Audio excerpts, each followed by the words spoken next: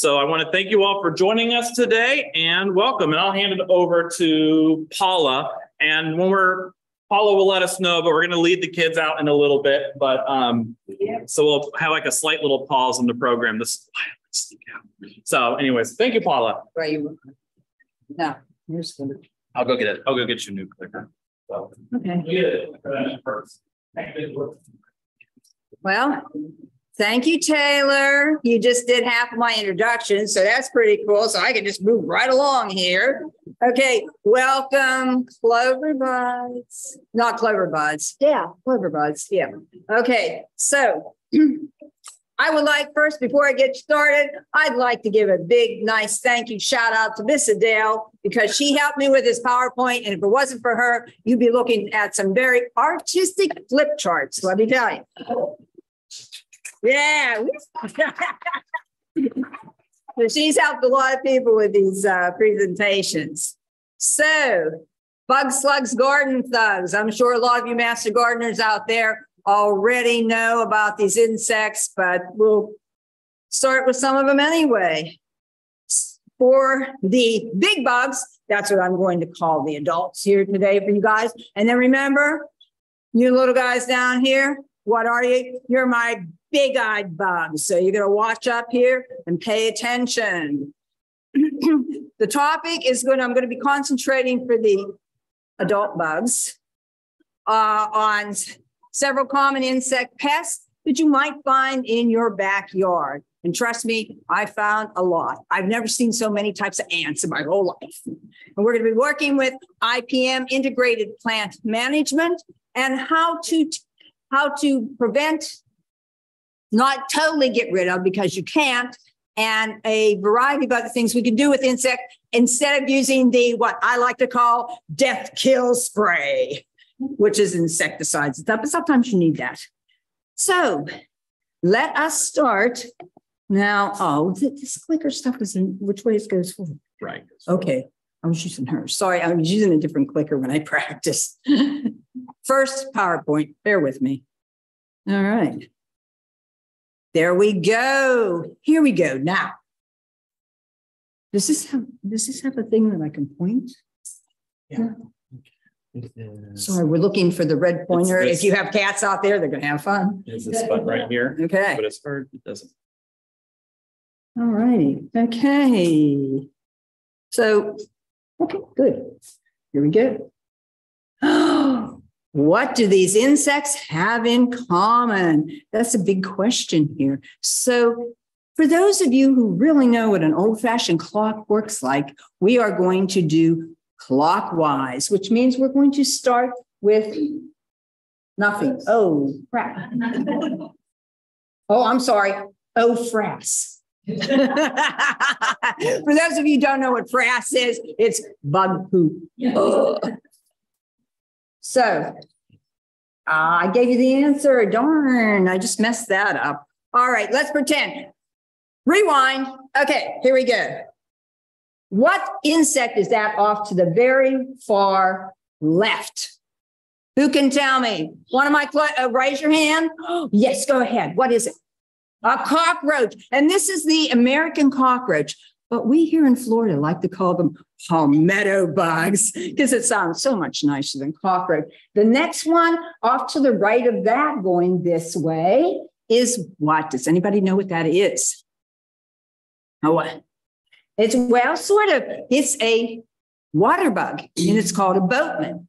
And boatmen actually swim with some of their legs, and their legs look like oars. So that's why they call them a boatman. And also, they have they can make a special sac on their body around their abdomen. And it's like a scuba diving thing. So they can stay under the water for a long period of time, breathing without coming up. The next one, does anybody know what the next one is? Okay, I think I'm going to have what do you think that is? No, it would be the one right up above the dragonfly, but I'll get you on the dragonfly. Okay, adult bugs, who can tell me what the next one is? Silverfish. Yes, you find those around all over the place. Dragonflies. Tell me an interesting thing about a dragonfly. Anybody know anything interesting about a dragonfly? Well, you just know all the stuff. You learned a lot. Well, let's call on her. Yes. They do eat bugs. And do you know how they catch bugs? Do you ever see dragonflies? They're like sitting on top of like sticks or maybe dead type of branches and stuff. And they're looking around and they're waiting for a prey to come along, something to eat. And they swoop down and they grab it with their legs and shoots it up and eat it. The last one is a lacewing. Lacewings are very interesting because they lay their eggs, their little white eggs, and they're on filaments, and they look like little balloons. Okay, all these are ancestors of dinosaurs. They are not dinosaurs, I'm sorry, before dinosaurs. They're giant insects, and they're 300 million years ago.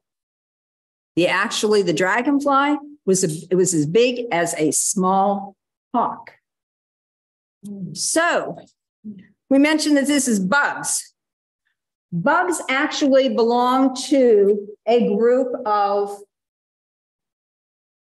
a phylum called arthropods.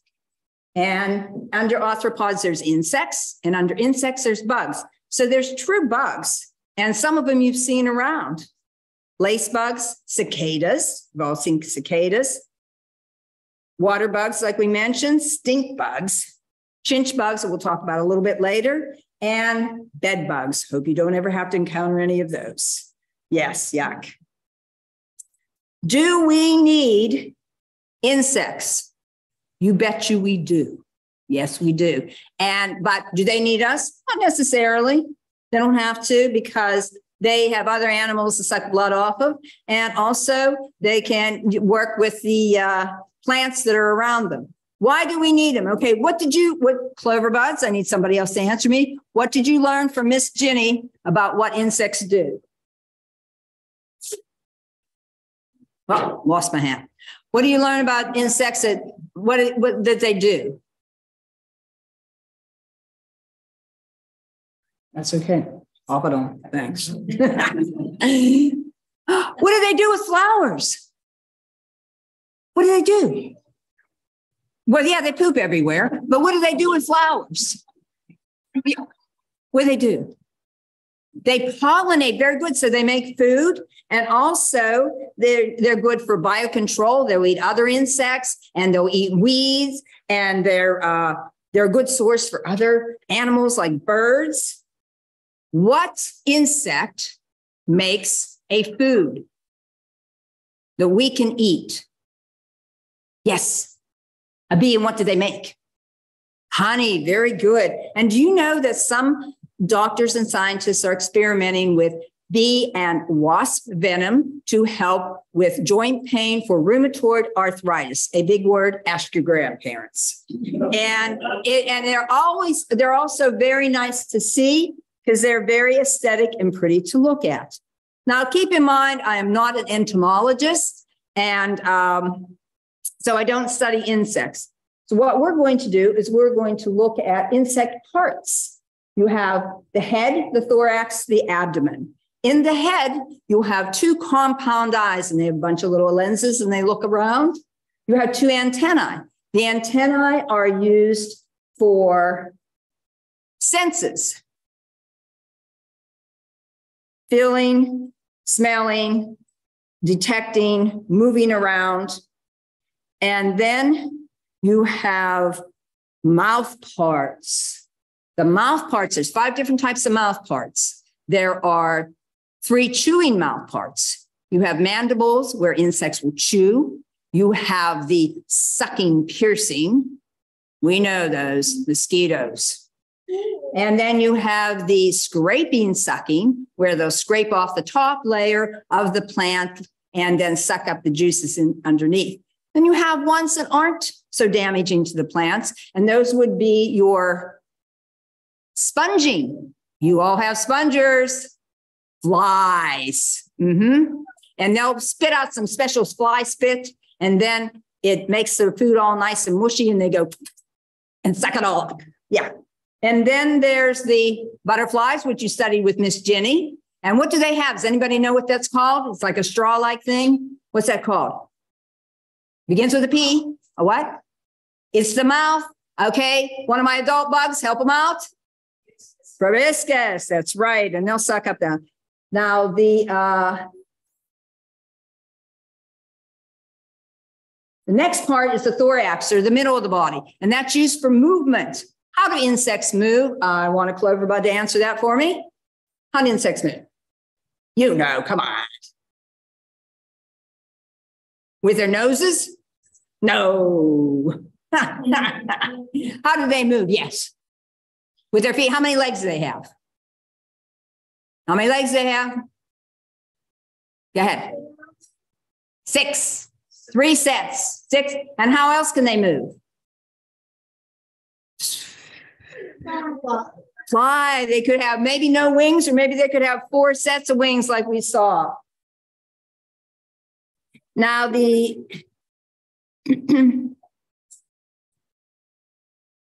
as we see here in the dragonfly, the inside of the insect, the back part of the insect is called the abdomen. And in the abdomen, that's where they will digest their food, where they can lay their eggs, where they can frass, special adult word for bug poop. They have self-defense back there. They can have stingers and also communicate. They have little holes in the side of their body that they can breathe through. And their skeletons are on the outside, not on the inside. They're called exoskeletons. So I call them a nice crunchy outer layer. It's made up of waxy protein called a cuticle. Keep in mind that not every creature, or keep in mind that every creature on Earth is doing what they need to do. They need to survive. So what do they need? What do you need to survive? You don't? Yeah. Well, obviously you're not going to make it. What do you need to survive? Food, right? What else? Water. And some place to keep you warm, shelter. Okay, so that's what insects are doing too. And they're less than 1% of insects are really harmful to your plants.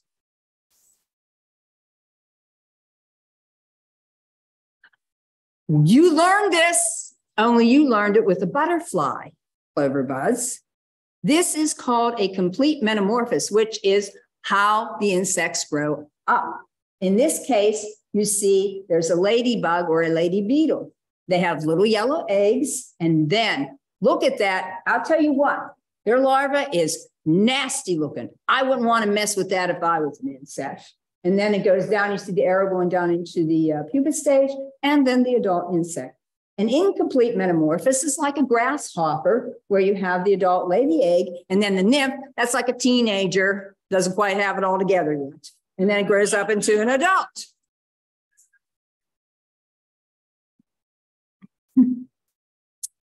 So we are going to do, and we're not going to quit right here. I'm just going to get into the detective, and then that's when they're going to go out. Are they going for the scavenger hunt next? We don't know. Okay, so this is Florida Friendly Landscape. And for those of you who have tuned into the other presentation, I'm number 6. Manage your yard pests.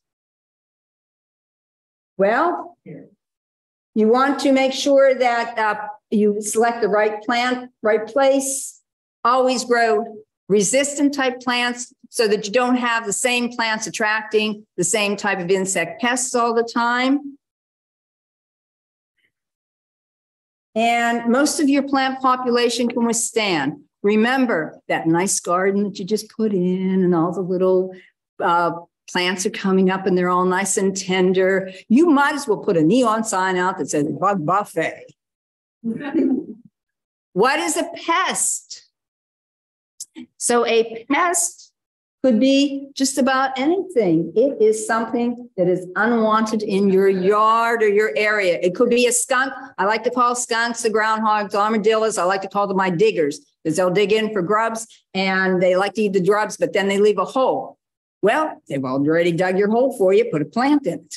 And the other one would be a mosquito. We talked about the mosquito, how they bite. Why are you itchy? Because they put out special mosquito spit into your skin before they suck the blood out. And your skin goes, whoa, that's something I didn't realize. And so it's nice and itchy. So you scratch yourself. And of course, your little sister. Now, we can control the first two, but you're stuck with your little sister.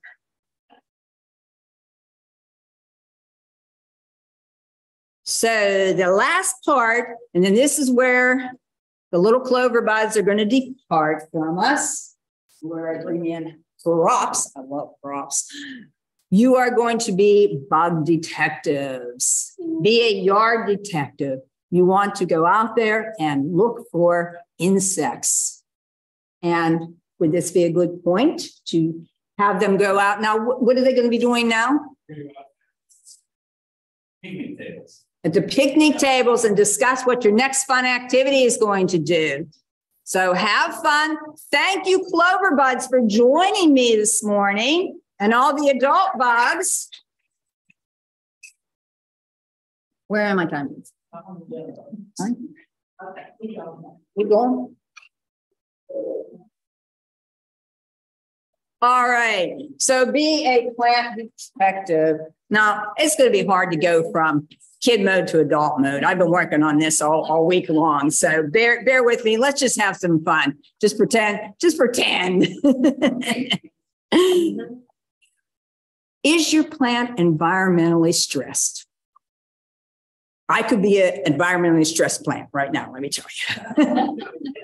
Or is it insect damage? And that's what you want to find out. You want to find out if it's insect damage or if it's stress. If it's stress, you don't want to get out there with a death kill spray and get rid of something that's not really there. Be preventative through scouting. Scout your whole plant. Look at your plant. Look at the top of your plant, the flower, underneath the leaves, on the stems, on the ground. You're looking for frass. And I'll tell you, the tomato worm has some pretty wicked looking frass. There are good bugs and there are bad bugs. So you don't want to be killing the good bugs just to get rid of the bad bugs. Here's an example of our environmental stress to a tomato plant. It was injured by herbicides. It wasn't applied correctly. And of course, you know your stressors, not enough water, maybe too much water, too much fertilizing. Always fertilize responsibly. Too cold. We found that out. Yes. Huh? Heat. Yes, heat. They'll say full sunlight. You want to give them a little bit of shade here. It's just like a full sunlight out there. They're just roasting and toasting. So they should need some shade. So they don't have to have eight or 6 hours of sun all day long. You just have to find the right place to plant your plants. Make sure that your soil has the right nutrients and pH balance. You can bring that here to the Miners. Well, I might as well mention it right now. We're here in Yulee, Florida, Miners Road Extension. And there is Taylor Clem here, who just went out with the children, and also master gardeners who can help you with your questions. That'll come up in the end, but I won't have to repeat it again. Mechanical damage, lawnmowers, weed whackers, like I said, chemical stuff. Drought. Now, this picture is from the Missouri Botanical Garden, but let's face it, there's drought everywhere. And if that goes too much more unchecked, it might even be beyond repair now. It's just going to get brown and shrivel up in that. And then on the right-hand side, it's hard to see. That is damage by white fly. And you can see how in the inside of the leaf, it's all chewed up. We already said, you don't know if there's pests. A lot of them camouflage themselves very well. And some plants are even sensitive to certain products, which we'll get into a little bit later. Turf grass. Step out your door, unless you have a bunch of rocks or cement, you're going to step onto some grass. So your turf has a lot of different insects that can damage. I just picked out 3 that I found to be rather interesting. You have your white grubs, which come from beetles, and they will, they're like your Schaefer beetle larvae, Japanese beetle, and your June bug, which actually comes out in May. And these are all the larvae of the thing. You can see it has a nice backward C shape. And there are good grubs, and they may be in your compost or around your yard, and they will help to aerate the soil and eat decaying material.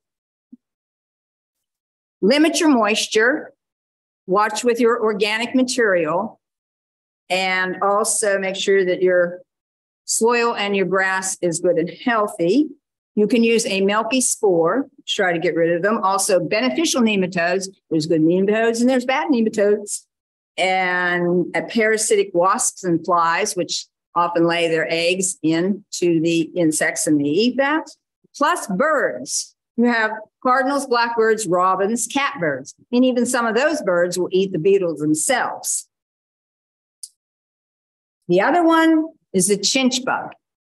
Some evidence of a chinch bug in your yard is all nice and green, and then all of a sudden it started to turn yellowish brown and maybe even some dead patches. The best way to detect to see if you have chinch bugs is to go in between the green, where the green grass is, and the yellowish, and this is where you can become a bug detective. You might even need a magnifying glass, and don't do what those bad boys did way back when, where they tried to burn ants with them in the sun. So you're going to go out there and you will look, and you see the adult chinch bug. There's a picture here. It is white and black, and their nymphs are an orangish color. What likes to eat chinch bugs? Big-eyed bugs. So you want to also look for a big-eyed bug. And some of the, you'll have to find pictures, and there's all different places where you can do research to find that.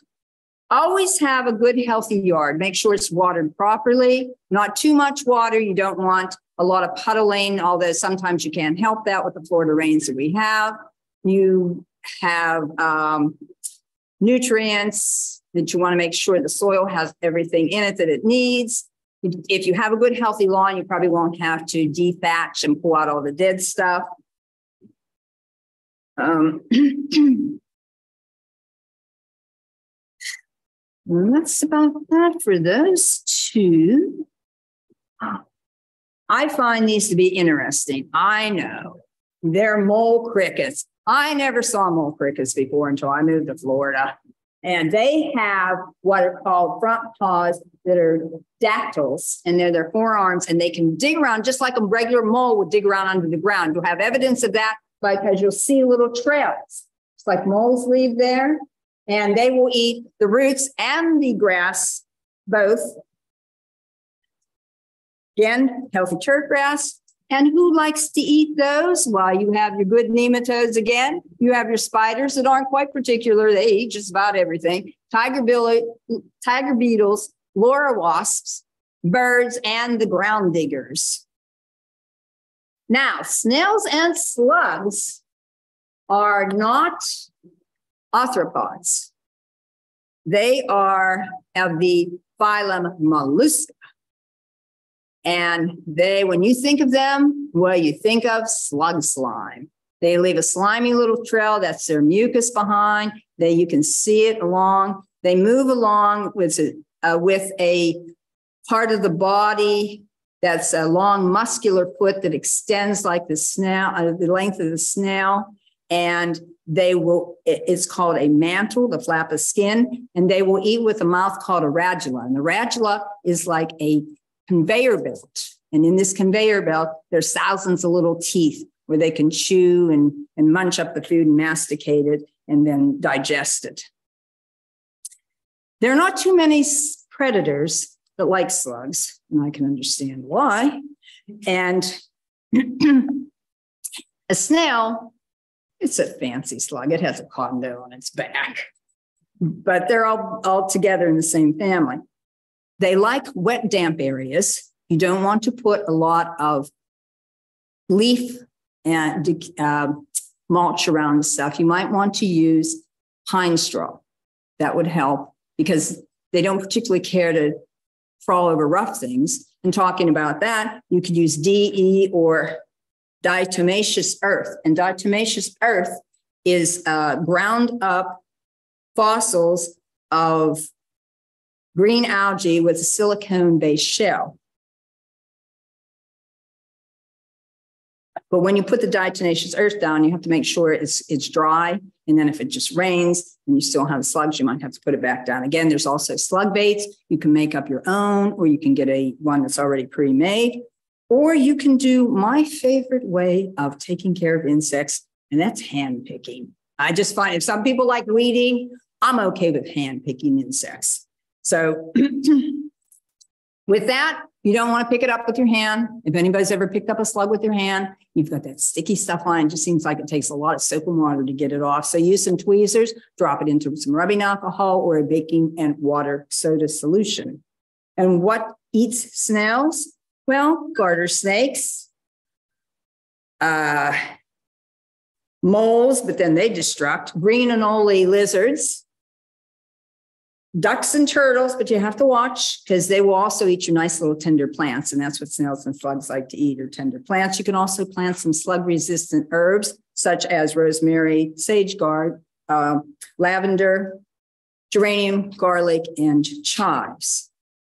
We like to put marigolds into the ground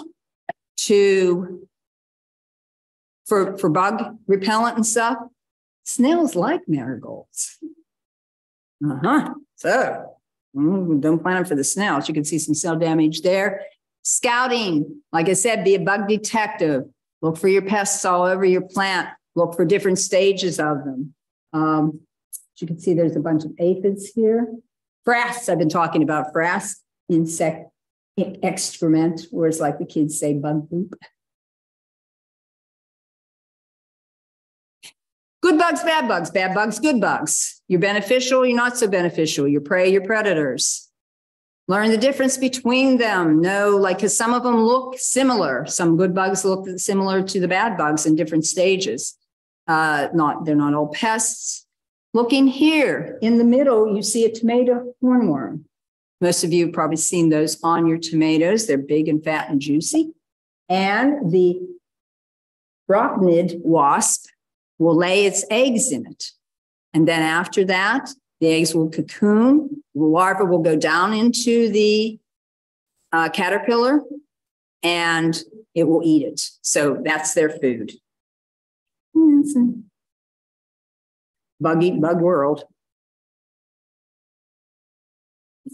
Here we go. IPM, integrated pest management. If you notice on the triangle here, chemicals are the smallest. So we're going to start with cultural, and cultural is, well, here we go. Not all of them are pesty. And just a quick little thing about a praying mantis. They can turn their head 180 degrees so you can see what's coming behind them. And they will go out and grab whatever, and it doesn't have to be an insect. I saw one on my hummingbird feeder, and I thought, oh, it's eating all the bees and the ants and everything else that's there. And then I thought, oh, I better do some research. And I did. And sure enough, they will eat hummingbirds. So do not kill it because it's a wonderful pest. I mean, it's wonderful pest control. It's a wonderful predator. So do not kill it. Just gently knock it into a bag or container and relocate it away, because they can fly. So away from your hummingbird feeder, because I really like my insects, but I love my hummingbirds. The true cause of the problem, any pest problems are symptoms of improper growing conditions. Okay, is your plant healthy? Did you buy a sick plant? Maybe you're one of these plant doctors and likes to nurture these sick plants back into health, and now you're a plant hero. But you should always look to see if the plants have insects on them or eggs before you buy them. Make sure you're going to put them into a healthy environment. Don't have them all overcrowded where they're all fighting for roots. Make sure that there's air coming around so that they need the air flowing, and also can push away some extra bugs that shouldn't be in there. Right plant, right place. Is the soil correct? Is the light correct?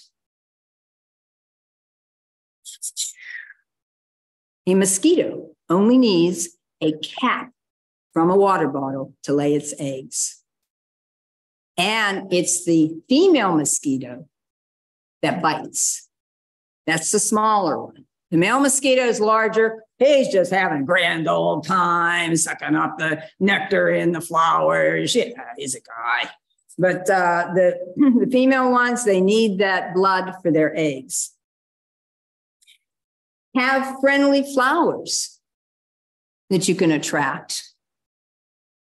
You want to watch how you water. All of you that are master gardeners know that we should be watering early in the morning before the sun gets out, and you don't want to water late at night because you don't want things to get all moldy and mushy and stuff like that. So water while there's still some moisture in the leaves, and that way you won't be able to,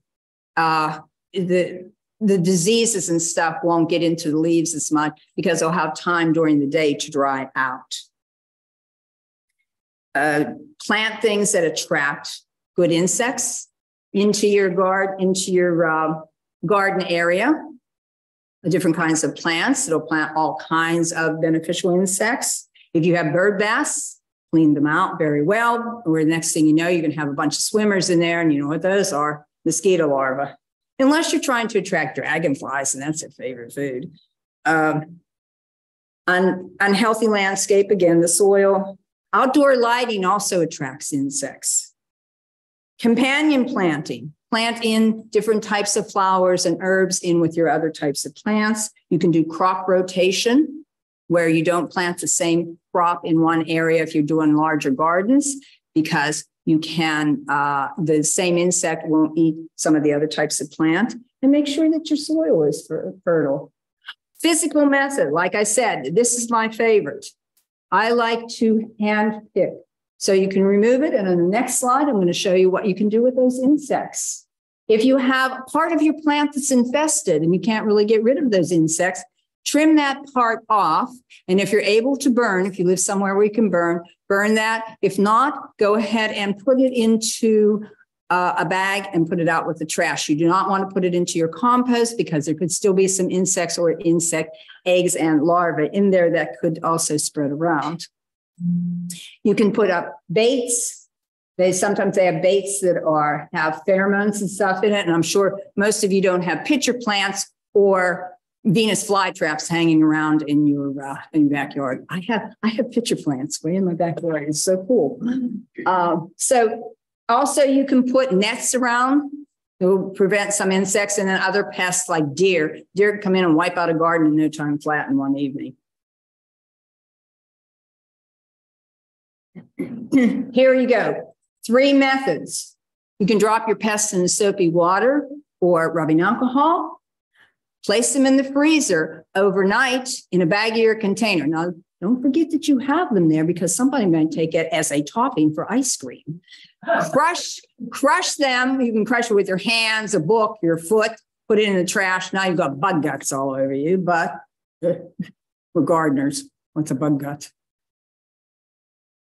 We said provide food for beneficials, provide shelter, make sure that insects have a place to go and stay, where they can protect themselves, they can winter, or they can cool off. Still provide moisture, but make sure, like I said, that it's clean. Here's some of your herbs and flowers that you can plant. I'll leave that up for a minute, and you can just look at that.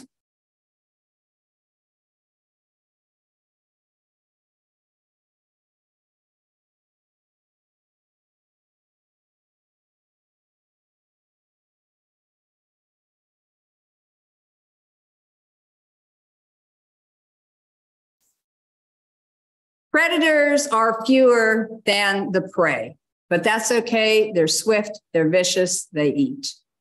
We have a couple pictures of predators here. You have the assassin bug nymph. I mean, that just sounds mean. You have the big-eyed bugs. And we're mentioning here, you can get bugs that are commercially raised, big-eyed bugs, lacewings, and ladybugs. And ladybugs, if you have aphid problems, because if you have certain plants, maybe like roses. I had aphids on a loquat tree. And if you have a lot and you could go out and really actually purchase the ladybugs, just make sure you know when to release them. It's in the evening when it's cooler so they don't fly away. And then when they crawl back up out, they'll find their big old aphid bug buffet and they will be happy as can be. If the food is there, they will stay and eat it. I have a list here of some predators and pests, AKA dinner.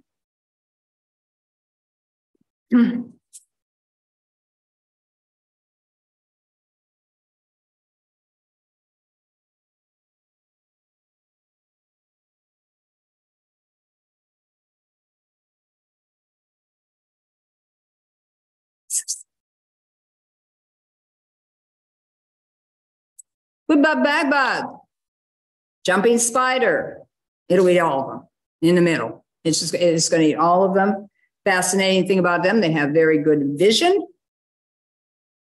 And they also jump, not with strong back legs, but with the way the blood flows through the legs and pushes them up to jump out at their prey and then grab it and go back to have a nice meal. The leaf-footed bug is taken care of by parasitic wasps. And the minute pirate bug, hey matey, it will eat the chili thrips. You mentioned they kill large number of preys. Generalists, they're just out there eating everything. They don't care. Some of them are specific, but most of them are generalists. Parasites. Ooh, we talked about parasites on the tomato worm. They often are tiny, little parasitic fly, yeah, you're good. Parasitic flies, parasitic bees, and they'll lay their eggs into the actual larva, even the egg sacs of other insects. And this is kind of the things that you would look for here. Difference of color, like you see a healthy aphid, and then you see an aphid that's starting to change color. Probably it's all had the life sucked out of it. Now it's just a crusty shell. And biological control. Biological control is use of natural uses of pathogens. And pathogens are found in healthy soil. They are natural native fungi and bacteria which help to reduce the insect population. Spinosad is a natural substance created by soil bacteria that negatively affects thrips, leaf miners, and mites. Oh my. BT, which I don't even want to try to pronounce that, it says it's good for caterpillars when they ingest it, but it's also good as it interferes with an insect's reproductive life cycle. And that's a good way to start to deplete the insect, that pest insect population. We talked about some sap suckers, which are your scraping, sucking insects. You can use biological controls, soap and oil, BT, and chewers, grasshoppers. And now into the dreaded chemical methods. Chemicals, you have to be very careful with chemicals. The label is the law. You do not want to be putting chemicals on something that it should not have it on. If you feel very uncomfortable with that, make sure that you have a professional come and do it. And if you live in an HOA, you're going to have to check that out to see exactly what they will permit you to have there.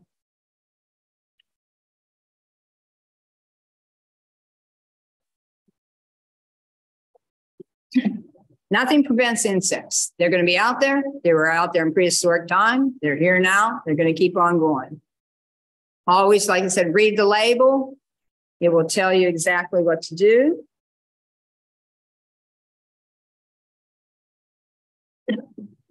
You're going to choose the least harmful pesticides that you can find. You don't want to use broad spectrum killers that kills everything. It's just, it messes up the whole balance of the ecosystem. Shotgun approach is find it on one plant or one spot and just shoot that spot. Believe it or not, most plants in urban landscapes are oversprayed. In fact, homeowners apply 4 to 10 times more than farmers. So stop doing that death kill spray stuff. Unless it's really trouble. Like I said, it disrupts the balance of things. Nature has a nice balance. And when you add something into that, it really messes up that whole nice little ecological balance thing. It contaminates the environment, not only the air, but the water source. We'll get down into the water, go into the streams, and thusly affecting aquatic life. It could be a health hazard, both to you, your family, your children, your animals. Always check about your pets with pesticides. And especially if you have lung problems, asthma, things like that, it's probably not a good idea for you to be spraying. And it can damage plants. We'll talk just a little bit about that in a minute. Pests, eventually, when you spray, it's going to kill your pests, but it will also affect the beneficial insects.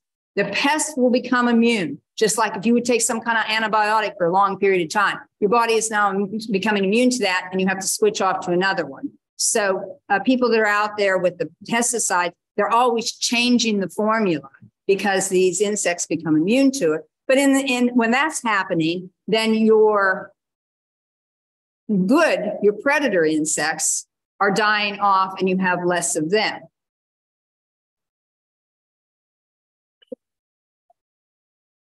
This one talks about horticulture oils.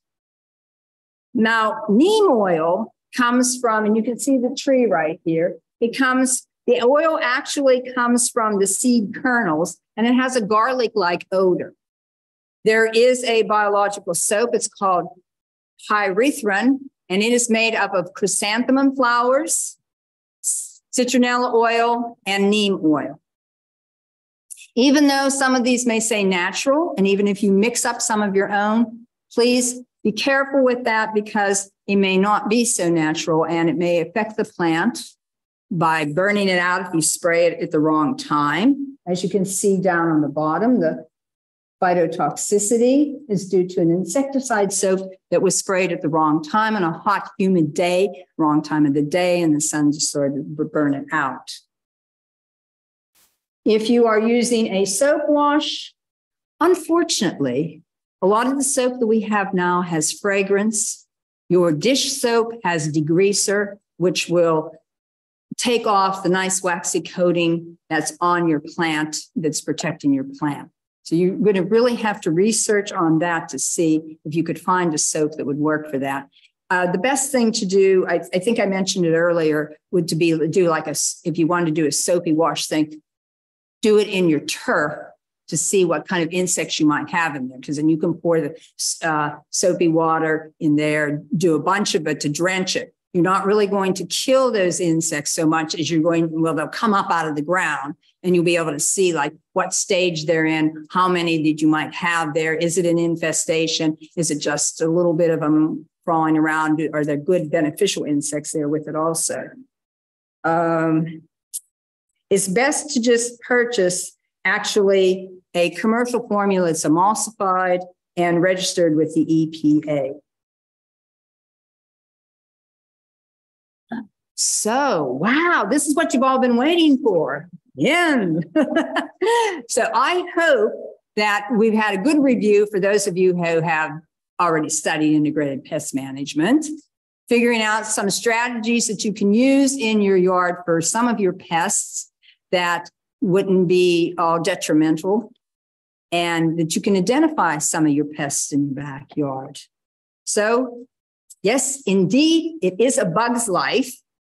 And in conclusion, wherever you decide that you want to do, whether you want to use organics, hand picking, let predators take care of it, use chemicals. Please be responsible bug people. And if you have something in your yard that you do not want to, why is it not moving? But you do not want to, let's see if that does anything. I just lost the whole thing here. Oh, man.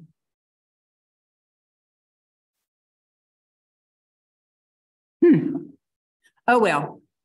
All right, we'll get to the end here. I lost Adele, too. Flip chart. I'll try to get those other ones up. I don't know why it just kind of died out on me here. Adele, I can't get the last 2 slides. Good thing I didn't go overtime, huh? Oh, okay. Yes. But anyway, I'll just talk about this. There'll be information here about different sites that I looked at on the next page if it comes up. And then the last page will give you information as to how to reach the office here. If you find insects, very good, thank you. If you find insects in your yard, you could take a picture of the insect or whatever stage you might think it's in. You can take a picture of the plant and you can bring that in and show a master gardener here or Taylor, or you can actually bring it in yourself.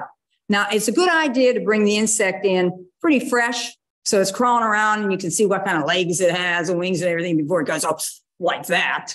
And then you can't really tell what it is. So you can bring it in, but make sure it's in a container that's tight or zip locked up, because what you don't want to be doing is spreading some kind of pesty insect all across Nassau County. So with that in mind, I think I did pretty good. Yeah, I didn't really get to do things. I didn't really get to do some of my fun stuff, but hey, well, we're looking to see if there's any questions. Everyone's probably going, huh? Not used to his computer. I walked too far on the podium here. This is Zoom. You're just so good at this. No, this I'm not. Thank you so much for bearing with me on my first ever PowerPoint presentation. Thank you. I can't get it to come up for questions. So. Oh, darn. Now, can they still hear me? Yes. Oh, okay. If you do have any questions, you can always call over here. Was there a phone number on with all that stuff too? There was. Yeah, okay. You can always call over here and ask at MGD. That's not letting me. Or Taylor. Okay. It's not letting me. I'm sorry, folks. I can't get us logged in for questions. So you'll have to contact Taylor or the extension office. Yeah. See, it's up there, but I can't get it here. I don't know. It's that computer bad mojo stuff. All right. Well, thanks everybody for joining us, and hopefully you'll come next month for our next program. And thanks again. Have a great day. Okay. Stay cool. Everyone just buzz off. Huh? I guess you guys are going outside now in the heat. Oh, now maybe not. Huh? Now it's up. Oh, live new messages. Okay, how's that one? they responded to your question. I don't see the bugs. Before you guys go, I have a treat. This is actually from Turkey. Sure. And it was given to my daughter-in-law who's a teacher and a second wedding, and I guess she's a very Turkish person. I don't know. But anyway, I made them all. Oh, this is stuff we needed. How would they get me here? Do we worry about